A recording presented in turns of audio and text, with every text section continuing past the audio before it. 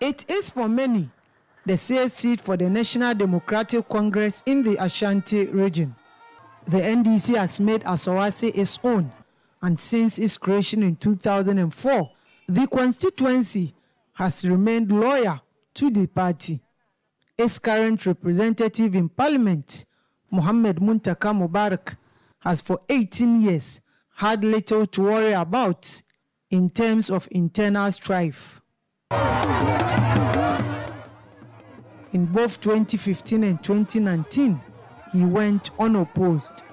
But that has changed in the last few months because a young entrepreneur, Masaudu Mubarak, is fiercely contesting him.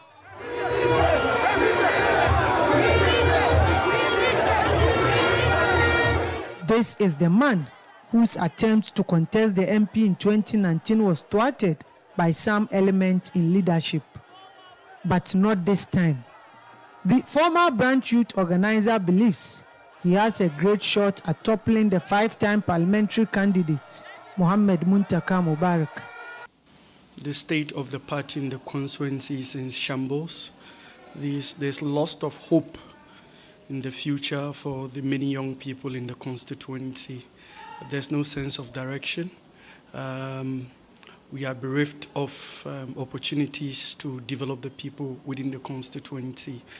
And so basically these are the reasons why I have decided to contest the sitting member of parliament for Asawase. I largely believe that it is God who determines all these things, and I wouldn't be able to speak into the future. But I am very optimistic that I am winning this race.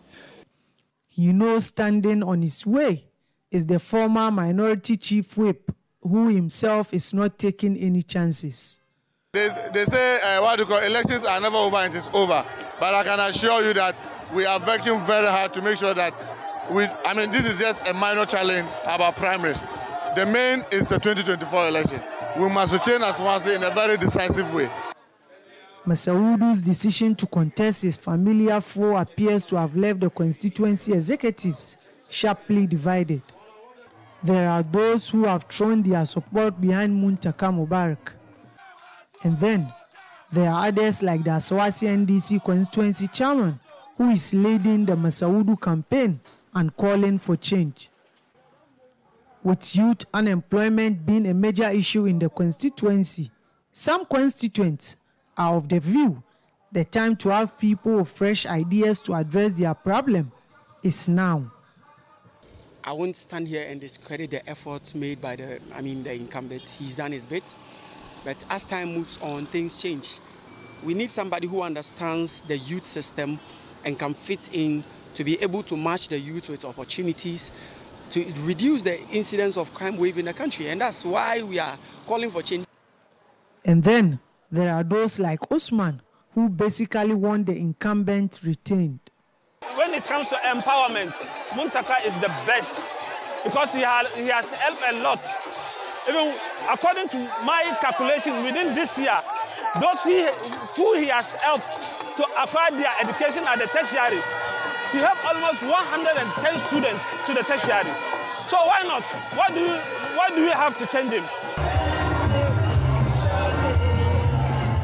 The two contestants say they would unite the party after the May 13 primaries to prepare for the main election in 2024.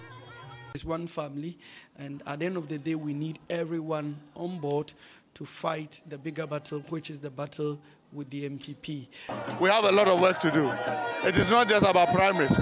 We have 2024 election to win, and all of us must be thinking about that. The former minority chief whip has already lost his leadership role in parliament. As to whether this would affect his chances to represent the people of Asawase for the 6th time remains for the delegates to decide. They would speak on May 13 and loudly too. Here at Media General, we will bring you up-to-minute update of the Asawase NDC primaries. Ibrahim Abubakar, Kumasi.